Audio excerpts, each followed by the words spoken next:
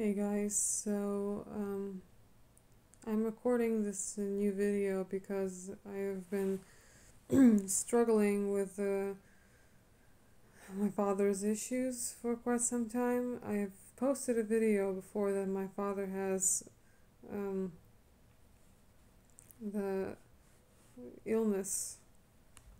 He has Parkinson's. So he went to a doctor, and the doctor told him that it's a very strange case of Parkinson's, and they're not sure what exactly this is, but for some reason they told him to go and get some scans, but not now, but some scans in half a year. Some scans of the brain, because there is two explanations for the hand shaking that he has. Either it's Parkinson's, and because again, the reason the doctor gave is that because it's developing so slowly, they need to take this scan of the brain only half a year later, because it's developing so slowly, so they will only see some signs of actual Parkinson's disease just half a year later. And also, this could not be Parkinson's disease. This could be stroke. He could have had a stroke, and it could be a micro stroke, and it could be the reason of the hand shaking that he has. But something about the story I'm not buying. Either the doctor is stupid, or my father told me something that's not true, but no doctor ever would want to wait half a year to take the scans, and I think they should have taken some scans immediately to see what's wrong. So don't hate me for calling the doctor stupid.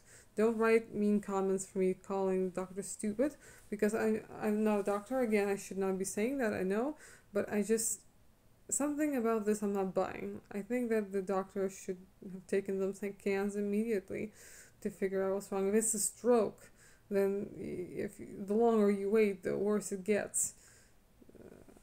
That's what I think, at least.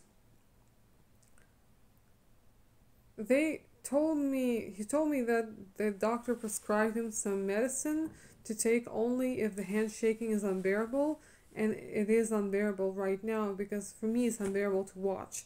My father's hand shakes like this, violently, like this. He walks around with his hand shaking like this, violently, and it's incredibly difficult to watch. And just today, he said he was feeling so bad that he was on the verge of calling the ambulance, and told me that that should be ready if he needed me to call the ambulance. And I was mid-lesson, teaching a lesson to a child, listening to the door of him, just listening if he would fall down, so that I could jump up, run to the other room, catch him, or call the ambulance immediately if he fell down. That's all that I'm thinking about these days. And I almost had a heart attack on Sunday, because we were celebrating his birthday.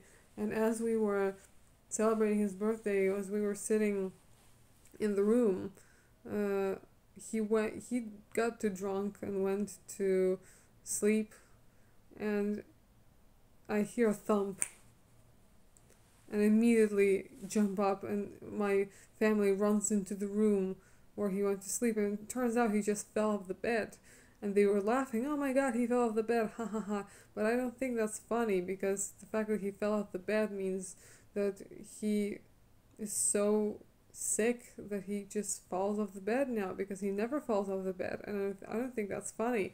I don't think that's the incident where you should laugh and say that, haha, he fell off the bed because he's drunk. No, I think that he fell off the bed because he's sick. He's basically been dying for the past year. He's getting worse every single day, and I don't know what to feel. I don't know what to think. I don't know how to think about it. Tomorrow I'm going to the therapist. He called me in earlier because he could not take me on on Friday. So he called me in his office earlier. So I'm going to talk to him about that. But my father is dying slowly and I don't know what to do. It's not just his hand. His whole health is horrible. His blood pressure goes up all the time to 180, 160, and he takes medicine for it. He doesn't sleep in the same bed as my mother. He sleeps on a couch in another room because he feels better on a couch because it's closer to the door, because of the closer to the kitchen, closer to the bathroom. So in case he feels bad, he can just go. And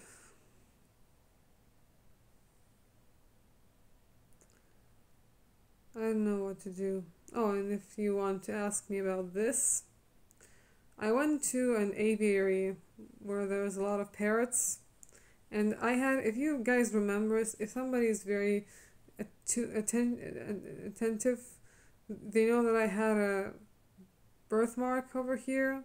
Yeah, a bird bit it off, so I had to remove it, and I'm curing it with a Russian traditional medicine. The pink stuff, the Russian traditional medicine. It's a reference to the song I did in the beginning of my channel. Anyway, thank you guys for listening, and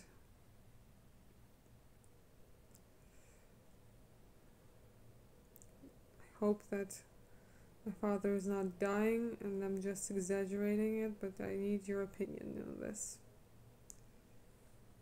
Okay, ciao.